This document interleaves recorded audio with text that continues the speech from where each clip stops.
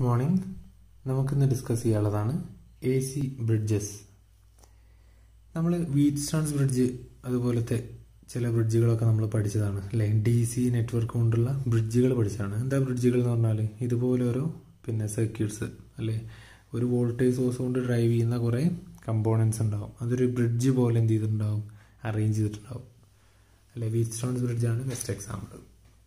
അതിൻ്റെ ബാലൻസിങ് കണ്ടീഷനൊക്കെ നമ്മൾ പറഞ്ഞതാണ് അല്ലേ. നമ്മൾ +2 R1/R2 = R2/R4 അങ്ങനെയൊക്കെ ഉള്ള രീതിയിലൊരു ബാലൻസിങ് കണ്ടീഷനൊക്കെ ഉണ്ടായിക്കൊണ്ട് ഒരു ഡിറ്റക്ടറൊക്കെ വെച്ചുകൊണ്ടുള്ള ഒരു അറേഞ്ച്മെൻ്റ് ആണെന്ന് പറഞ്ഞാൽ AC ബ്രിഡ്ജസ് എന്ന് പറഞ്ഞാൽ. അപ്പം ഈ AC ബ്രിഡ്ജസിനകത്ത് നമ്മൾ എന്ത് ചെയ്യും, ഇവിടെ ഇമ്പിഡൻസുകളാണ് ഉപയോഗിക്കുക. ഓക്കെ, എന്ന് പറഞ്ഞാൽ നമ്മളവിടെ റെസിസ്റ്റൻസിന് പകരം പ്യുവർ ഓമിക് റെസിസ്റ്റൻസിന് പകരം നമ്മളിവിടെ Z1, Z2, Z3, Z4 ഇതുപോലുള്ള ഇമ്പിഡൻസുകളാണ് ഉപയോഗിക്കുക അല്ലേ. This may be inductor, resistor or capacitor. ഇത് LCRൻ്റെ എന്ത് കോമ്പിനേഷനും ആവാം. ഈ രീതിയിൽ നമ്മൾ ബ്രിഡ്ജ് രൂപത്തിലുണ്ടാക്കുന്ന AC ഉപയോഗിച്ച് ഡ്രൈവ് ചെയ്യുന്ന സർക്യൂട്ടുകളാണ് നമ്മൾ AC ബ്രിഡ്ജസ് എന്ന് പറയുന്നത്. പ്രധാനമായിട്ട് നമുക്ക് 2 തരം ബ്രിഡ്ജാണുള്ളത്.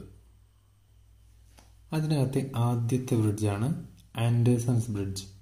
അത് നമ്മൾ എന്തിനാ ഉപയോഗിക്കണമെന്ന് വെച്ചാൽ ഒരു ഇൻഡക്റ്റൻസ് കോയിലിൻ്റെ ഇൻഡക്റ്റൻസ് കണ്ടെത്താനാണ്. അതിൻ്റെ ഡയഗ്രം ഞാനൊന്ന് വരക്കാം.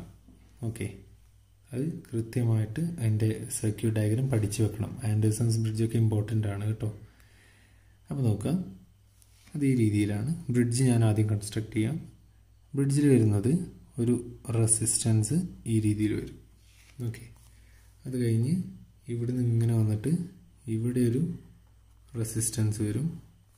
ഓക്കെ, ഇനി ഇങ്ങനെ ഇവിടെ ഒരു റെസിസ്റ്റൻസ് വരും. പിന്നെ അത് കഴിഞ്ഞ് ഇവിടെ ഇങ്ങനെ ഒരു റെസിസ്റ്റൻസ് വരും. പിന്നെ നമ്മൾ ഇൻഡക്റ്റൻസ് കണ്ടെത്താൻ ഉദ്ദേശിക്കുന്ന ഇൻഡക്റ്റൻസ് കോയിൽ വരും.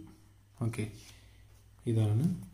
ഇനി ഇതിനകത്ത് വീണ്ടും ഇവിടുന്ന് ഇങ്ങനെ വന്നിട്ട് ഇവിടെ ഒരു റെസിസ്റ്റൻസ്, പിന്നെ അത് കഴിഞ്ഞ് നമ്മളിങ്ങനെ വന്ന് ഇവിടെ ഒരു ഡിറ്റക്ടർ വെക്കും. ഓക്കെ, ഇതിന് ഡിറ്റക്ടർ എന്ന് പറയും. അതിൽ നിന്ന് നേരെ ഈ ജംഗ്ഷനിലേക്ക്. ഓക്കെ, ഇതാണ് ഒരു ആൻഡേഴ്സൺ ബ്രിഡ്ജ് എന്ന് പറയുന്നത്. ഇനി നമ്മൾ എന്ത് ചെയ്യുന്നു, ഇത് ഇങ്ങനെ കൊണ്ടുവന്നിട്ട് ഒരു AC സോഴ്സിലേക്ക് നമ്മൾ ഘടിപ്പിക്കുന്നു, കണക്ട് ചെയ്യുന്നു അല്ലേ. എന്നിട്ട് ഇങ്ങനെ കൊണ്ടുവന്ന് ഈ രീതിയിൽ വെക്കുന്നു. ഓക്കെ ആണല്ലോ. അതുപോലെ ഇവിടെ മറ്റൊരു കമ്പോണൻ്റ് ഉള്ളത്, ഇവിടെ ഇങ്ങനെ വന്നിട്ട് ഒരു കപ്പാസിറ്റർ ഉണ്ട്. ഓക്കെ, ഇനി ഇതിന് ഓരോന്നിനും ഓരോ പേരിട്ട് കൊടുക്കാം. ഓക്കെ, ഈ റെസിസ്റ്റർ നമുക്ക് P എന്ന് വിളിക്കാം, ഈ റെസിസ്റ്ററിനെ Q എന്ന് വിളിക്കാം. ഓക്കെ, ഈ റെസിസ്റ്ററിനെ R എന്ന് വിളിക്കാം, ഇതിന് നമുക്ക് S എന്ന് വിളിക്കാം. ഈ S എന്ന് പറഞ്ഞ റെസിസ്റ്റർ വേരിയബിൾ ആണ്. ഇതിൻ്റെ റെസിസ്റ്റൻസ് നമുക്ക് മാറ്റാൻ പറ്റും. ഈ P, Q, R ഒക്കെ എന്താണ്, ഫിക്സഡ് റെസിസ്റ്റൻസ് ആണ്. ഇത്ര ഓം, ഇത് ഇത്ര ഓം, 3 ഓമോ 100 ഓമോ അങ്ങനെ പറഞ്ഞിട്ടുണ്ടാവും. S എന്താണ്, വേരിയബിൾ ആണ്, നമുക്കത് വേരി ചെയ്യാൻ പറ്റും. അതുപോലെ ഇവിടെ ഒരു സ്മാൾ ലെറ്റർ R എന്ന് പറഞ്ഞൊരു വേരിയബിൾ റെസിസ്റ്ററും കൊടുത്തിട്ടുണ്ട്. അതിൻ്റെയും വാല്യൂ നമുക്ക് എന്ത് ചെയ്യാം, വേരി ചെയ്യാൻ പറ്റും. ഇനി ഇവിടെ ഉള്ളതൊരു കപ്പാസിറ്ററാണ്, അതുപോലെ ഇവിടെ ഉള്ളതൊരു ഇൻഡക്ടറാണ്. ഓക്കെ, ഈ കോയിലിൻ്റെ ഇൻഡക്റ്റൻസ് ആണ് നമുക്ക് ആൻഡേഴ്സൺസ് ബ്രിഡ്ജ് വെച്ചിട്ട് കാൽക്കുലേറ്റ് ചെയ്യാനുള്ളത്.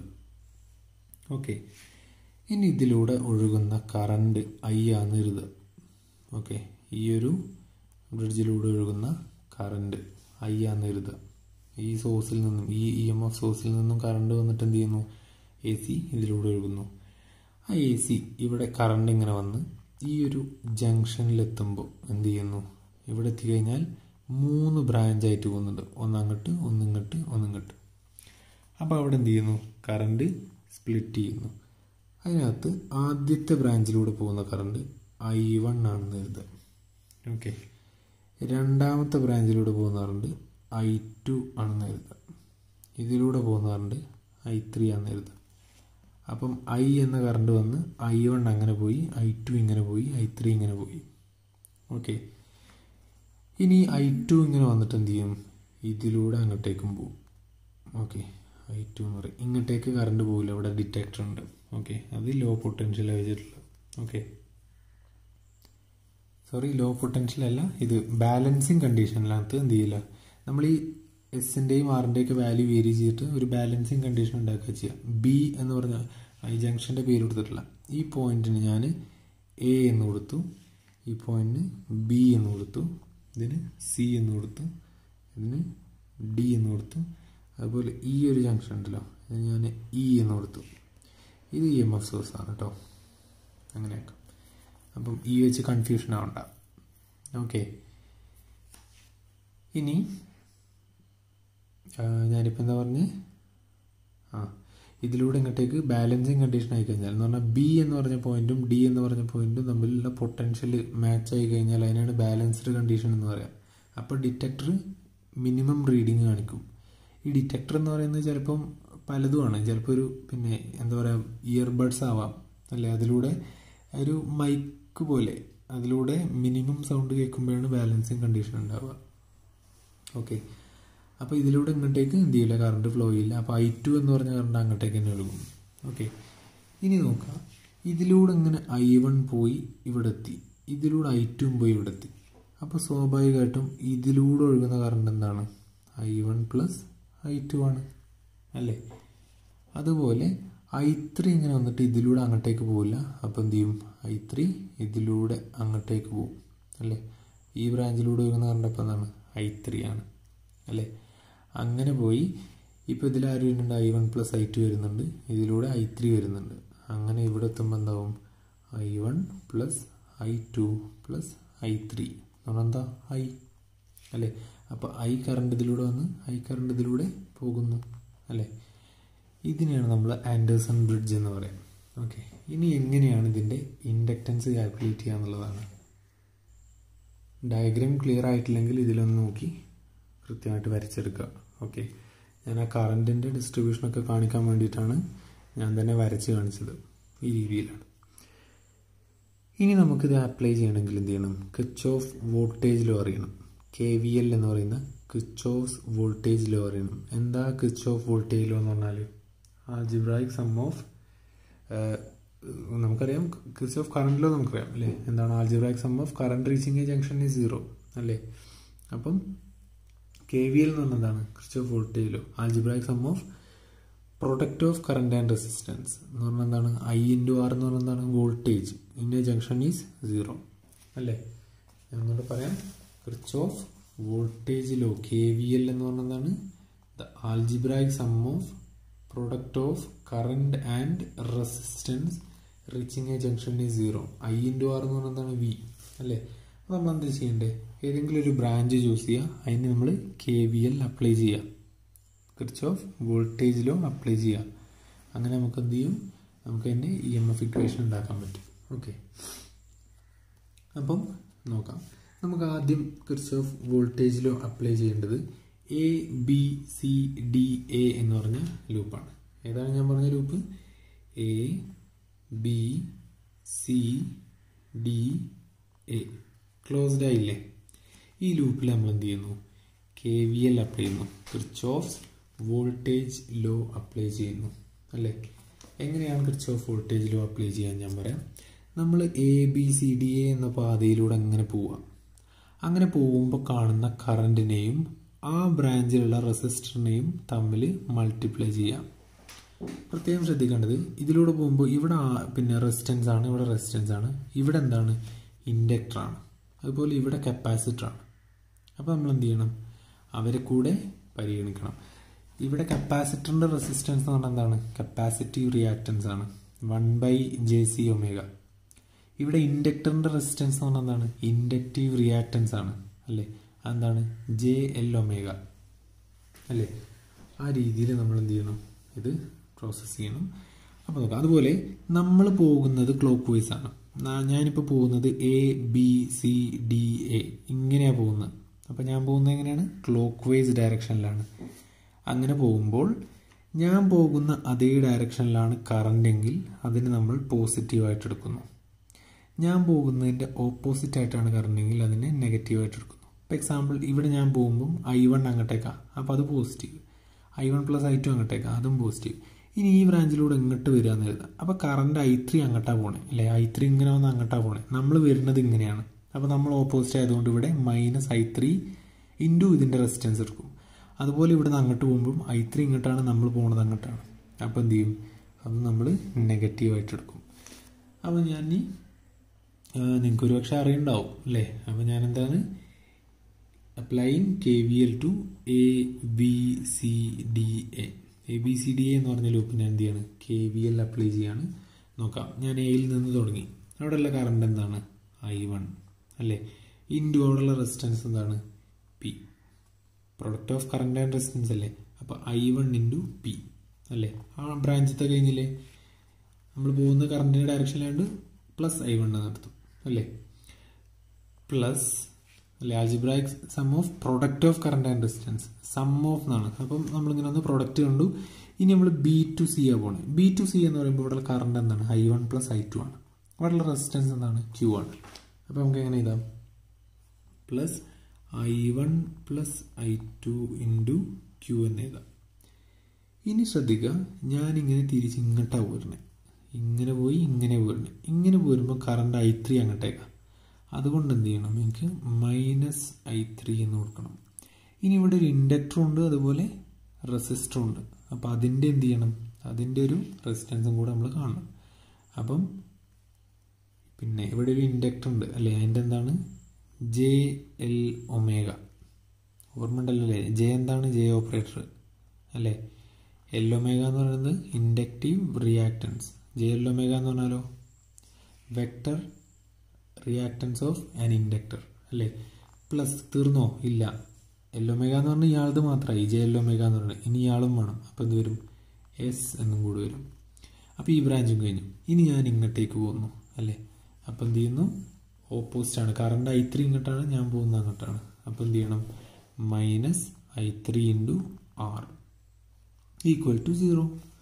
Algebraic some of product of current and resistance in A junction is 0. അപ്പോൾ ഇങ്ങനെ സർക്യൂട്ടിലൂടെ പോയി, അതിലൂടെ I1 P, I1 + I2 × Q, പിന്നെ -I3 × Lω, JLω + S, പിന്നെ -I3 × R. അപ്പോൾ ഇങ്ങനെ ഒരു ഇക്വേഷൻ കിട്ടിയില്ലേ. ഇനി എനിക്ക് എന്ത് ചെയ്യണം, ഇതിനെ ഒന്ന് റീഅറേഞ്ച് ചെയ്യണം. ഓക്കെ, ആ വർക്കൊക്കെ ഞാൻ നിങ്ങൾക്ക് തരികയാണ്. ഞാൻ ജസ്റ്റ് അതിൻ്റെ എക്സ്പ്രഷൻ മാത്രമേ എഴുതും. നോക്കാം, I1 ഇവിടെ നമുക്ക് I1 × P ഉണ്ട്, I1 × Q ഉണ്ട്. അതൊക്കെ ഒന്ന് അങ്ങോട്ടും ഇങ്ങോട്ടൊക്കെ റീഅറേഞ്ച് ചെയ്യുക എന്നുള്ളതാണ്. I1 × P + Q എന്ന് എഴുതി കൂടെ, +I2 × Q എന്ന് എഴുതാം. -I3 കോമൺ ആക്കി എടുത്തിട്ട് എന്ത് വരും, JLω + S + R = 0 എന്ന് വരും അല്ലേ. ഇനി എനിക്ക് എന്ത് ചെയ്യാം, ഈ I1 × P + Q നിർത്തി +I2 × Q നിർത്തി I3 അങ്ങോട്ടേക്ക് കൊണ്ടുപോകാം. അപ്പോൾ നിങ്ങളത് എടുത്ത് എഴുതണേ. അപ്പോൾ എനിക്ക് എന്ത് ചെയ്യാം, ഇവിടെ = ഇട്ട് കൊടുക്കാം. ഓക്കെ, കറക്റ്റ് അല്ലേ. From that I get I3, expression for I3 = I1 × P + Q +I2 × Q divided by R + S + JLω എന്ന് വരും. കറക്റ്റ് അല്ലേ. I3 ആണ് ഞാൻ കണ്ടത്. I3നെ അവിടെ എടുത്താൽ ഇതിനെ അങ്ങോട്ട് താഴെ കൊണ്ടുപോകാം. അപ്പം I1 × P + Q / എന്ത് വരും, ഇത് വരും അല്ലേ. അപ്പോൾ ഇങ്ങനെ I3ക്ക് ഒരു എക്സ്പ്രഷനായി. ഓക്കെ, ഇതിന് ഞാൻ ഇക്വേഷൻ നമ്പർ 1 ആക്കി അവിടെ ഇട്ടു. വീണ്ടും I have to apply KVL to ABEA. Applying KVL to ABEA. ഈ ചെറിയ ലൂപ്പ് ഉണ്ടല്ലോ, ഇതിനകത്ത് ഞാൻ എന്ത് ചെയ്യാണ്, KVL Kirchhoff's voltage law apply ചെയ്യാണ്. ഓക്കെ, ഞാനത് കാണിക്കാം. ABEA എന്ന് പറഞ്ഞ ലൂപ്പിനാണ് ഞാൻ ചെയ്യുന്നത്. ഓക്കെ, അപ്പോൾ നോക്കാം, നമുക്കിത് ഒരു ഡയഗ്രത്തിൽ കാണിക്കാൻ ബുദ്ധിമുട്ടാണ്. നോക്കാം, AB എന്ന് പറഞ്ഞ ബ്രാഞ്ച് അവിടെ എന്താണ് വരിക, I1 × P തന്നെ വരിക. ഇനി ഞാൻ താഴേക്കാണ് വരുന്നത്, കറണ്ട് I2 ഇങ്ങനെ ഒന്ന് മുകളിലേക്കാണ് പോണേ. അപ്പോൾ എന്ത് വരും, -I2 × സ്മാൾ ലെറ്റർ R എന്ന് വരും. വീണ്ടും ഞാൻ ഇനി ഇങ്ങോട്ടാണ് വരുന്നത്, ഇവിടെ ഇങ്ങനെ പോയി ഇങ്ങനെ പോയി ഇങ്ങനെ പോയി. ഇങ്ങനെ പോരുമ്പോൾ ഞാൻ I2 അങ്ങോട്ടാണ്, ഞാൻ ഇങ്ങോട്ടാണ്. അപ്പോൾ എന്ത് ചെയ്യും, മൈനസ് I2 ഇൻറ്റു ഈ കപ്പാസിറ്ററിൻ്റെ റെസിസ്റ്റൻസ് എന്താ വരിക, കപ്പാസിറ്റീവ് റിയാക്ടൻസ് എന്താ വരിക, 1/JC ഒമേഗ അല്ലേ. അപ്പോൾ ഞാനത് ഇവിടെ എഴുതാണ്, നിങ്ങൾ ചിത്രം നോക്കി ചെയ്യുക അല്ലെങ്കിൽ ടെക്സ്റ്റ് നോക്കി ചെയ്യാം. ഓക്കെ, അപ്പം അപ്ലൈ ചെയ്താൽ I1 into P minus I2 into small letter R minus I2/JC omega അല്ലേ ഈക്വൽ ടു 0 എന്ന് വരും അല്ലേ. ഈ ഇക്വേഷനെ വീണ്ടും ഒന്ന് റീഅറേഞ്ച് ചെയ്യാം, നോക്കാം. I1 ഇൻറ്റു P മൈനസ് ഇതിനകത്ത് I2 കോമൺ, ഈ രണ്ട് ഇക്വേഷനകത്ത്. അപ്പം എന്ത് വരും, R പ്ലസ് 1/JC ഒമേഗ എന്ന് വരും ഈക്വൽ ടു 0 എന്ന് വരും. അല്ലെങ്കിൽ I can write I2 into R plus 1/JC omega equal to I1 into P എന്ന് കൊടുക്കാം. ഓക്കെ, അതിന് ഞാൻ ഇക്വേഷൻ നമ്പർ 2 ആക്കി എടുത്തു. ക്ലിയർ ആണല്ലോ. ഇനി വീണ്ടും I have to apply KVL to AEDA loop. AEDAയിലേക്ക് ഞാൻ എന്ത് ചെയ്യണം, KVL അപ്ലൈ ചെയ്യണം. ഏതാ ലൂപ്പ്, AEDA. അപ്പോൾ നോക്കാം, I2 ഇൻറ്റു 1/JC ഒമേഗ. ഇനി നമുക്ക് ചെയ്യാമല്ലോ അല്ലേ, I2 ഇൻറ്റു 1/JC ഒമേഗ. പിന്നെ ഈ ബ്രാഞ്ചിലൂടെ എന്തില്ല, കറണ്ട് ഒഴുകുന്നില്ല എന്ന് പറഞ്ഞു. അപ്പം എന്ത് ചെയ്യും, ഇങ്ങോട്ട് പോരും മൈനസ് I3 ഇങ്ങോട്ട് വരുന്നത് നമ്മൾ ഗുണം കണ്ട മൈനസ് I3 ഇൻറ്റു R എന്ന് വരും. അപ്പോൾ അതൊരു തീയതി AB കൊടുത്താൽ എന്ത് വരും, I2/JωC minus I3 into R equal to 0 എന്ന് വരും. ഓക്കെ, അല്ലെങ്കിൽ I2/JωC equal to I3 into R എന്ന് വരും. ഓക്കെ, ഇനി നമ്മൾ നേരത്തെ I3ക്ക് ഒരു എക്സ്പ്രഷൻ ഉണ്ടാക്കി വെച്ചിട്ടുണ്ട്, അത് ഇതിനകത്ത് സബ്സ്റ്റിറ്റ്യൂട്ട് ചെയ്യാം. എന്തായിരുന്നു അത്, I1 into P plus Q അല്ലേ. ഇക്വേഷൻ നമ്പർ 1 ആയിരുന്നു. I1 into P plus Q plus I2 into Q into R ഉണ്ട് അല്ലേ, whole divided by R plus S plus JL omega എന്ന് വരും. അങ്ങനെയല്ലേ ഇത് കിട്ടും. ഓക്കെ, അപ്പോൾ ഇതാണ് നമുക്ക് കിട്ടിയത്. ഓക്കെ, ഇനി ഇതിനൊന്ന് ക്രോസ് മൾട്ടിപ്ലൈ ചെയ്യാം. ഈ R plus S plus JL ഒമേഗാനെ ഇങ്ങോട്ട് എടുക്കുക. അപ്പോൾ I2 into R plus S plus JL omega by ആറിനെ ഇങ്ങോട്ട് എടുക്കുക. അപ്പോൾ JωCR എന്ന് വരും equal to I1 into P plus Q plus I2 into Q മുകളിൽ വരും. ഓക്കെ, ഇനി ഇവിടെ നോക്കുക, ഇത് I2 into R plus S plus JL omega, ഇവിടെ I2 ഇൻറ്റു Q. അപ്പോൾ I2 നമുക്ക് കോമൺ ആക്കി എടുക്കാം. അപ്പോൾ R plus S plus JL omega by JωCR minus ഈ Q I2Q ഇങ്ങോട്ട് വരുമ്പോൾ മൈനസ് I2Q അല്ലേ, ഈ മൈനസ് Q ആയി equal to I1 into P plus Q എന്നായി. ഇതിനെ നമുക്ക് ഇക്വേഷൻ നമ്പർ 4 എന്ന് എടുക്കാം. ഇനി നേരത്തെ നമ്മൾ ഇക്വേഷൻ നമ്പർ 2 എഴുതി വെച്ചിരുന്നു അല്ലേ. എന്തായിരുന്നു ഇക്വേഷൻ നമ്പർ 2, എന്തായിരുന്നു, ഇതാ I2 into R plus 1/JC omega minus equal to I1 into P. അത് രണ്ടും ഡിവൈഡ് ചെയ്യാം. Okay, equation 4 divide by 2. ഈ മാത്തമാറ്റിക്സ് ഒക്കെ നിങ്ങൾക്ക് വിട്ടുതരാണ്, നിങ്ങൾ ചെയ്യണം. ഓക്കെ, അപ്പം ഇത് ആ എക്സ്പ്രഷൻ അതുപോലെ എന്താ മുകളിലെ എക്സ്പ്രഷൻ ഇപ്പുറത്ത് ഇവിടെ സെയിമാ. താഴെ നമ്മൾ I2 into R plus 1/JC omega, ഇവിടെ താഴെ I1 ഇൻറ്റു P. വീണ്ടും ഇത് എന്ത് ചെയ്യുക, I1 കട്ട് ചെയ്ത് പോയി, I2 കട്ട് ചെയ്ത് പോയി. ഓക്കെ, ഇവിടെ I2 ഈ I1 കട്ട് ചെയ്ത് പോയി. അങ്ങനെ ഇത് കിട്ടി. വീണ്ടും നമ്മൾ എന്ത് ചെയ്യണം, റീഅറേഞ്ച് ചെയ്യണം. ഓക്കെ, ഇതൊക്കെ സിമ്പിളായിട്ടുള്ള മാത്തമാറ്റിക്സ് ആണ്, ജസ്റ്റ് റീഅറേഞ്ച് ചെയ്യാം. നോക്കുക, ഈ ബ്രാക്കറ്റിനകത്ത് R plus S plus JL omega by JC omega minus Q ഉണ്ട്. ഇത് ക്രോസ് മൾട്ടിപ്ലൈ ചെയ്യാം. അപ്പോൾ R plus S plus JL omega minus Q into JωCR whole divide by JωCR equal to ഈ R plus 1/JωCനെ അങ്ങോട്ടേക്ക് കൊണ്ടുപോയി. അപ്പോൾ P plus Q ഇവിടെ ഉണ്ടായിരുന്നു, ഈ Pനെ അങ്ങോട്ടേക്ക് കൊടുത്തു, ഇവിടെ P വന്നു.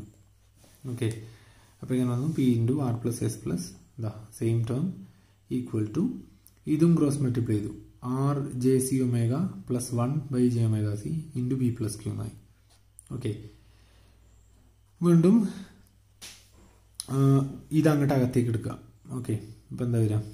അതിൻ്റെ ഇടയ്ക്ക് വേറെ കാര്യം സംഭവിച്ചു. ഈ ജെ ഒമേഗ സിയും കട്ട് ചെയ്ത് പോയി. ഈ ഡിനോമിനേറ്ററിൽ ജെ ഒമേഗ സി ഉണ്ട്, ഇവിടെ ജെ ഒമേഗ സി ഉണ്ട്, രണ്ടും കട്ട് ചെയ്ത് പോയി. പീനകത്തേക്ക് എടുത്തു. P R plus P S plus P into J ഒമേഗയിൽ minus P Q into J omega C R whole divide by R. J omega C cut ചെയ്ത് പോയല്ലോ. Equal to ഈ J omega C cut ചെയ്ത് പോയി J omega C R plus 1 into P plus Q എന്ന് വരും. വീണ്ടും നമുക്ക് എന്ത് ചെയ്യാം? ഇതിനകത്ത് നിന്ന് ക്രോസ് മൾട്ടിപ്ലൈ ചെയ്ത് അങ്ങോട്ടും ഇങ്ങോട്ടുള്ള ടേംസ് ഒക്കെ കട്ട് ചെയ്ത് ഈ രീതിയിൽ എഴുതാൻ പറ്റും അല്ലേ? P S plus J omega into ഈ ജെ വരുന്ന ടേംസ് നമുക്ക് ഒരുമിച്ച് എഴുതണം. ഓക്കെ, അങ്ങനെ അങ്ങോട്ടും ഇങ്ങോട്ടും എഴുതി. ഇനി നമ്മൾ ആ രീതിയിൽ എഴുതിയിട്ട് ഇവിടെ ഒരു ഇമാജിനറി നമ്പർ അല്ലേ, real part plus J into imaginary part, അതുപോലെ imaginary part plus real part, അത് രണ്ടും കമ്പയർ ചെയ്ത് കഴിഞ്ഞാൽ എന്ന് പറഞ്ഞാൽ comparing the real parts of the equation P S equal to R Q എന്ന് കിട്ടും അല്ലേ? P S equal to R Q എന്ന് കിട്ടും, അല്ലെങ്കിൽ P by Q equal to R by S എന്ന് കിട്ടും. And by comparing the imaginary parts നമുക്ക് എന്ത് കിട്ടും? P L minus P Q C R അല്ലേ? P L minus P Q C R omega cut ചെയ്ത് പോകും, equal to C R R P plus C R R Q എന്ന് കിട്ടും. Okay, അത് വീണ്ടും റീഅറേഞ്ച് ചെയ്യാം. Okay, P L equal to ഈ രീതിയിൽ വരും. അതിനകത്ത് നിന്ന് സിമ്പിൾ മാത്തമാറ്റിക്സ് വെച്ചിട്ട് നമുക്ക് എന്ത് ചെയ്യാൻ പറ്റും? ഇൻഡക്റ്റൻസിന് ഒരു എക്സ്പ്രഷൻ ഉണ്ടാക്കാൻ പറ്റും. Inductance L equal to C into Q R plus R into R plus S. Okay, ഞാൻ പറഞ്ഞിരുന്നു ഇതിനകത്ത് സ്മാൾ ലെറ്റർ ആറും ക്യാപിറ്റൽ എസും എന്തായിരുന്നു? വേരിയബിൾ റെസിസ്റ്റൻസ് ആയിരുന്നു.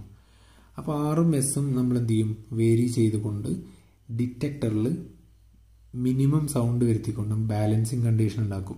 അപ്പം കിട്ടുന്ന സിയുടെയും ക്യൂവിൻ്റെയും ആറിൻ്റെയും ബാക്കി വാല്യൂസ് ഒക്കെ വെച്ചുകൊണ്ട് നമുക്ക് ആ ഇൻഡക്ടറിൻ്റെ ഇൻഡക്റ്റൻസ് കാണാൻ പറ്റും. ഇതാണ് എന്ത്? ആൻഡേഴ്സൺസ് bridge to measure inductance of A coil എന്ന് പറയുന്നത്. ഇനി നമുക്ക് പഠിക്കാനുള്ളതാണ് റെയ്ലീസ് മെത്തേഡ് അല്ലെങ്കിൽ റിലേ ബ്രിഡ്ജ് എന്ന് പറയും. Okay, to find the self-inductance of a coil using Rayleigh's method. ഇവിടെ നമ്മൾ എന്താ ചെയ്യാൻ ചോദിച്ചാൽ, ഈ ഉണ്ടോ ഇവിടെ ഒരു ഇൻഡക്ടർ ഉണ്ടോ? ഈ സർക്യൂട്ട് ഇതിൽ നോക്കി വരക്കാം കേട്ടോ. അപ്പം ഇതിനകത്ത് ഈ ഇൻഡക്ടറിൻ്റെ ഇൻഡക്റ്റൻസ് ആണ് നമുക്ക് കാണാനുള്ളത്. ഇതൊരു ഇൻഡക്ടറാണ് ഈ എൽ എന്ന് പറയുന്നത്. അതിൻ്റെ ഇൻറ്റേർണൽ റെസിസ്റ്റൻസ് അല്ലെങ്കിൽ അതിൻ്റെ ഓമിക് റെസിസ്റ്റൻസ് ആണ് R1 എന്ന് പറയുന്നത്, സ്മാൾ ലെറ്റർ R1 എന്ന് പറയുന്നത്. ഇനി ഇവിടെ എന്ത് ചെയ്തിട്ടുണ്ട്? നമ്മളൊരു സ്മാൾ ലെറ്റർ R1 എന്ന് പറഞ്ഞ മറ്റൊരു റെസിസ്റ്റൻസ് കൊടുത്തിട്ടുണ്ട്. ഇതൊക്കെ resistance ബോക്സുകളാണ്. R, R2, R4, R3 എന്നൊക്കെ പറയുന്നത് റെസിസ്റ്റൻസ് ബോക്സുകളാണ്. പ്രത്യേകം ശ്രദ്ധിക്കാനുള്ള കാര്യം, ഇവിടെ ഒരു കീ കൊടുത്തിട്ടുണ്ട് കണ്ടോ? ഇതിന് പാരലായിട്ട് ഈ സ്മാൾ ലെറ്റർ R എന്ന് പറഞ്ഞ റെസിസ്റ്റൻസിന് പാരലായിട്ടൊരു K1 എന്ന് പറഞ്ഞ കീ കൊടുത്തിട്ടുണ്ട്. അതെന്തിനാണ്? ഈ കീ നമ്മൾ ഇൻസേർട്ട് ചെയ്താൽ കറണ്ട് വന്നിട്ട് എന്ത് ചെയ്യും? ഇതിലൂടെ ഷോർട്ട് സർക്യൂട്ട് ചെയ്ത് പോകും. എന്ന് പറഞ്ഞാൽ ഈ ആറിനെ ഒഴിവാക്കിയിട്ടാണ് പോവുക. അതവിടെ ഭയങ്കര ഇമ്പോർട്ടൻ്റ് ആണ് കേട്ടോ.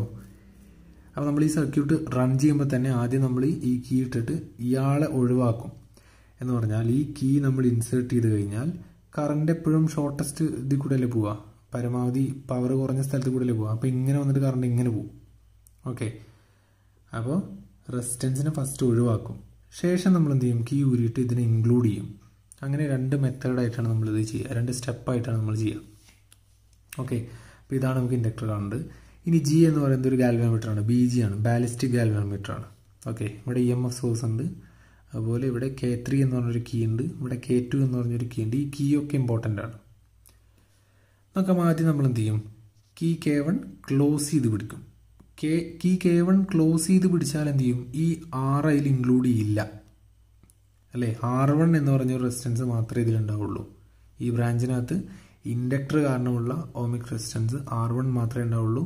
എന്നിട്ട് കറണ്ട് ഇങ്ങനെ പോകും, ആറിനെ ഉൾപ്പെടുത്താതെ. ഓക്കെ, ഇനി നമ്മൾ എന്ത് ചെയ്യും? R3യും R4ഉം ഈക്വലാക്കി R2 നമ്മൾ എന്ത് ചെയ്യും? ചെറുതായിട്ട് അഡ്ജസ്റ്റ് ചെയ്യും. R3യുടെയും R4ൻ്റെയും വാല്യൂ സെയിം ആക്കും. R2 അഡ്ജസ്റ്റ് ചെയ്തുകൊണ്ട് നമ്മൾ എന്ത് ചെയ്യും?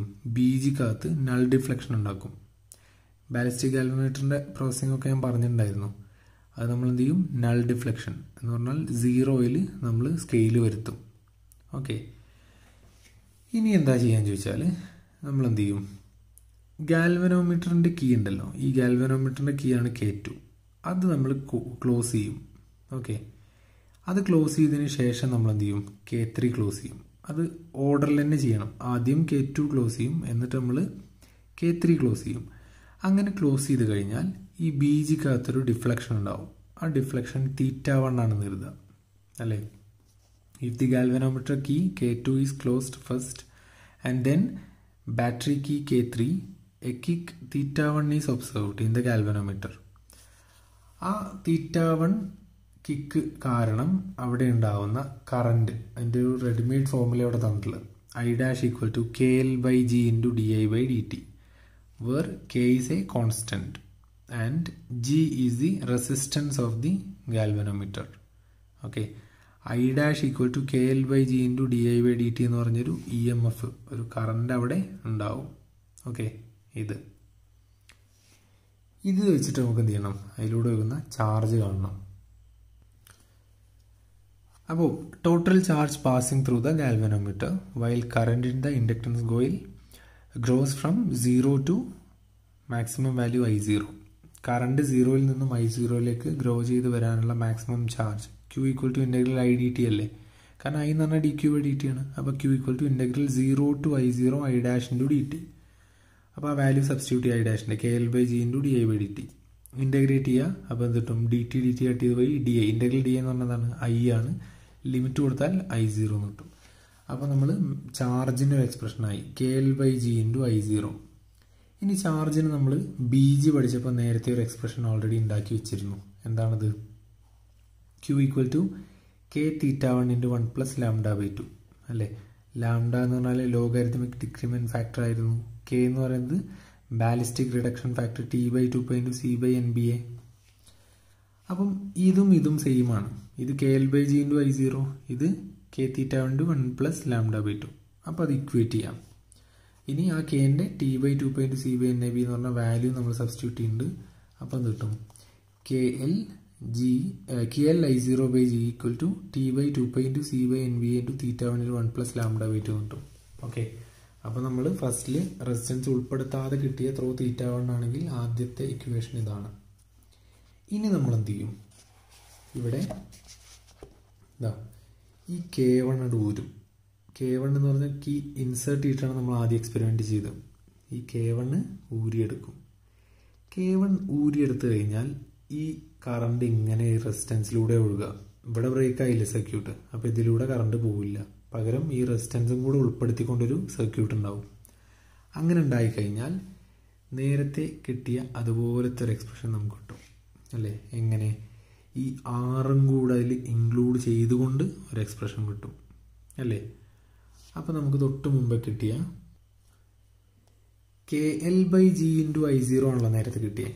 അതിന് പകരം KR/G × I0 എന്ന് വരും. Where R is the resistance of the resistor R, അല്ലേ? I0 × KR/G എന്ന് പറഞ്ഞൊരു സ്റ്റഡി കറണ്ട് അവിടെ ഉണ്ടാവും. And it will produce. എന്നിട്ട് ഇതേ പ്രൊസീജിയർ റിപ്പീറ്റ് ചെയ്യാം. ഞാൻ പറഞ്ഞു, ഇത് റിമൂവ് ചെയ്യുക, ആറിനേൽ ഇൻക്ലൂഡ് ചെയ്യുക. അപ്പം KR/G × I0 എന്ന് പറഞ്ഞൊരു കറണ്ട് ഉണ്ടാവും. എന്നിട്ട് നമ്മൾ ആ സെയിം പ്രൊസീജിയർ എന്ന് പറഞ്ഞാൽ എന്താണ്? K2 ആദ്യം ഇൻസേർട്ട് ചെയ്യുക, എന്നിട്ട് K3 ഇൻസേർട്ട് ചെയ്യുക. അപ്പോൾ ഒരു കിക്ക് ഉണ്ടാവില്ലേ? ആ കിക്ക് നമ്മൾ φ ആണെന്ന് കരുതുക. ഓക്കെ, അപ്പോൾ നേരത്തെ കിട്ടിയ അതുപോലെ ഒരു എക്സ്പ്രഷൻ കിട്ടും. എന്താണത്? KR/G × I0. ഇപ്പോൾ കിട്ടിയ കറണ്ട് = C/NAB × φ. ഇവിടെ കിട്ടിയ കിക്ക് എന്താണ്? φ ആണ്. നേരത്തെ കിട്ടിയ ഈ ഇക്വേഷനും അതുപോലെ ഈ ഇക്വേഷനും ഒന്ന് ഡിവൈഡ് ചെയ്യുക, അല്ലേ? ഇതും ഡിവൈഡ് ചെയ്ത് കഴിഞ്ഞാൽ എന്താ കിട്ടുക? L/R. അതിൻ്റെ മാത്ത് നിങ്ങൾ ചെയ്യാം. Okay, L/R = T/2π × θ1/φ × 1 + λ/2. From that we will get inductance of the coil L = RT/2π × θ1/φ × 1 + λ/2. ഇതാണ് final formula to find the inductance of the given inductor, അല്ലേ? ഈ രീതിയിൽ നമുക്ക് അത് കാൽക്കുലേറ്റ് ചെയ്യാൻ പറ്റും. ഓക്കെ, ഇതാണ് റെലേ ബ്രിഡ്ജ് എന്ന് പറയുന്നത്. തീർന്നില്ല, ഈ ചാപ്റ്ററിൻ്റെ ലാസ്റ്റ് ടോപ്പിക്കാണ് കേട്ടോ. ഇത് ഇമ്പോർട്ടൻ്റ് ആണ്. ഇത് കഴിഞ്ഞ എക്സാമിന് essay ആയിട്ട് ചോദിച്ചതാണ്. ഇത് എന്തുകൊണ്ട് essay ചോദിച്ചൊന്നും എനിക്കറിയില്ല. പക്ഷേ ഇത് അത്ര ഇമ്പോർട്ടൻ്റ് ഒന്നും അല്ലാന്ന് ഇത് ഒഴിവാക്കി വെച്ചായിരുന്നു. പക്ഷേ എല്ലാ പ്രാവശ്യവും ഡിസ്കസ് ചെയ്യാറുണ്ടായിരുന്നു. പക്ഷേ ഇപ്രാവശ്യം അത് എന്ത് ചെയ്തു? essay ആയിട്ട് ചോദിച്ചിട്ടുണ്ടായിരുന്നു. Repulsion between A coil carrying AC and A neighbouring conductor. ഇതിൻ്റെ ഒരു ഡയഗ്രാം ആദ്യം മനസ്സിലാക്കുക കേട്ടോ.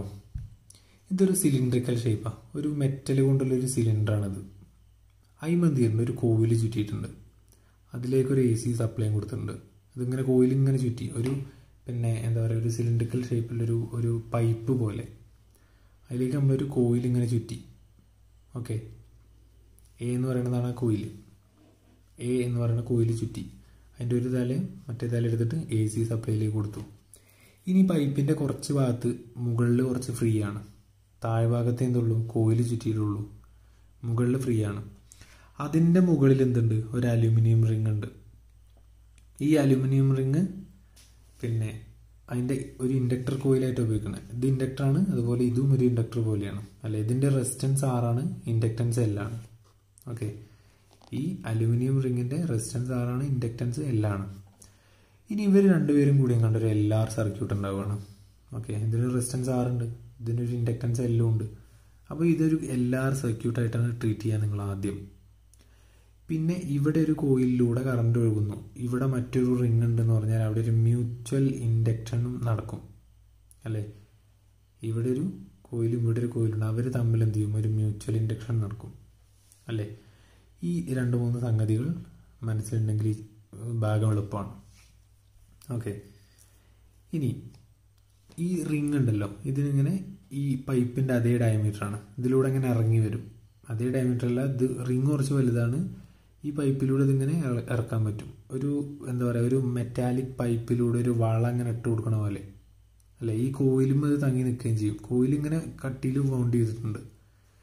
ഇനി ഇതൊരു റിങ് ആണ്, ഇത് നമുക്കിങ്ങനെ ഇറക്കാൻ പറ്റും. ഓക്കെ, ഇതാണ് സെറ്റപ്പ് എന്ന് പറയുന്നത്. This ring can freely move.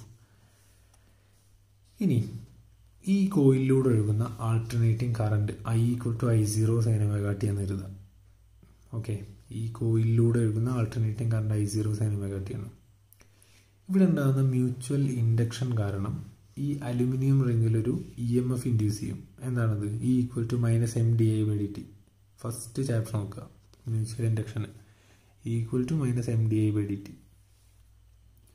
സാധാരണ നമ്മൾ LdI/dt എന്ന് പറഞ്ഞാലും mdI/dt, വേറെ M is മ്യൂച്വൽ ഇൻഡക്റ്റൻസ്.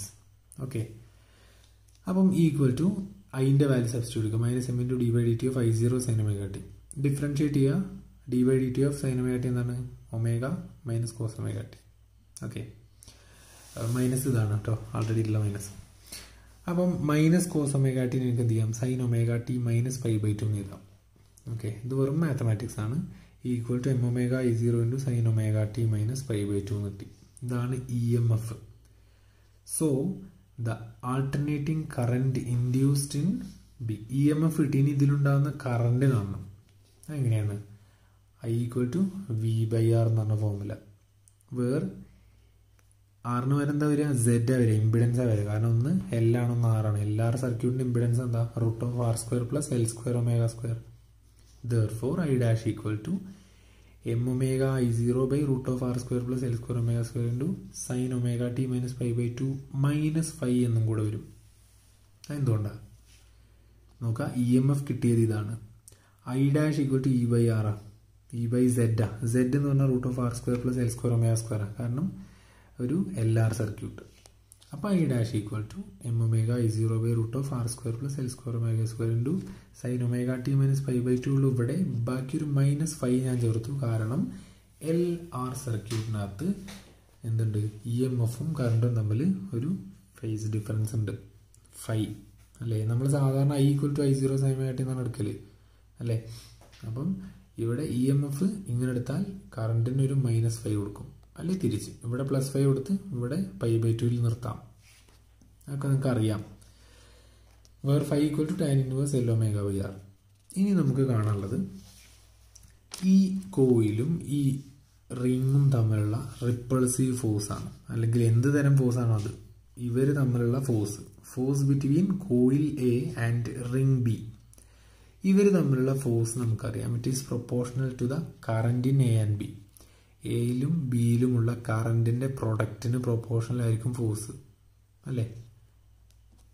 അപ്പം നമുക്ക് എന്ത് ചെയ്താം, F proportional to I × I', where I is the current through coil and I dash നമ്മളിപ്പോൾ കിട്ടി എന്താണ് കറണ്ട് ത്രൂ ദി റിംഗ് അല്ലേ. അപ്പോൾ ഐ എന്താണ് I0 sine omega T, I dash എന്താണ് ഇത്. അപ്പം ഫോഴ്സ് എന്ത് കിട്ടും, force proportional to I0 sine omega T into ഒക്കെ മൾട്ടിപ്ലൈ ചെയ്യാം. ഓക്കെ, ഇനി കുറച്ച് മാത്തമാറ്റിക്സ് ചെയ്യാണ്ട്. എഫ് പ്രൊപ്പോർഷണൽ ടു ഇതിനകത്ത് കോമൺ ആയിട്ടുള്ള സൈൻ ഒമേഗ ടി, അതുപോലെ സൈൻ ഒമേഗ ടി മൈനസ് π/2 + π അതൊക്കെ ഉണ്ട്. അതൊക്കെ നമ്മളൊന്ന് എന്ത് ചെയ്യണം, ഒന്ന് റീഅറേഞ്ച് ചെയ്യണം. നോക്കാം. ഇവിടെ സൈൻ ഒമേഗ ടി മൈനസ് π/2 - π ഇതിന് നമുക്ക് എന്ത് ചെയ്യാം, sine omega T minus of π/2 + π എന്ന് എഴുതാം. ഓക്കെ, അവിടെ ഒരു സ്റ്റെപ്പ് മിസ്സിംഗ് ആണ്. ഒമേഗ ടി മൈനസ് ഓഫ് π/2 + π എന്ന് എഴുതാം. ഇങ്ങനെ വരും. അടുത്ത സ്റ്റെപ്പിൽ ഇങ്ങനെ എഴുതാം കേട്ടോ, I0 sine omega T M omega I0 into sine omega T minus of π/2 + π whole divide same. ഇനി ഇത് സൈൻ എ മൈനസ് ബി എന്നുള്ള എക്സ്പാൻഷൻ ചെയ്യുക. അപ്പോൾ sine A cos B minus cos A sign B വരും.